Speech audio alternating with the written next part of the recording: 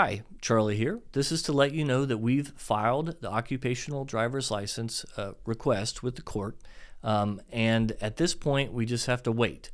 Now it can take 2 to 7 days for the judge to sign it and get it back to us.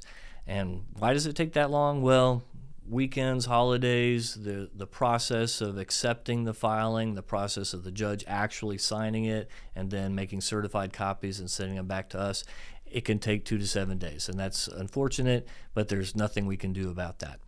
Until you receive the occupational driver's license, you're not supposed to drive, so you just have to take alternate forms of transportation, Uber, Lyft, just getting a ride with friends.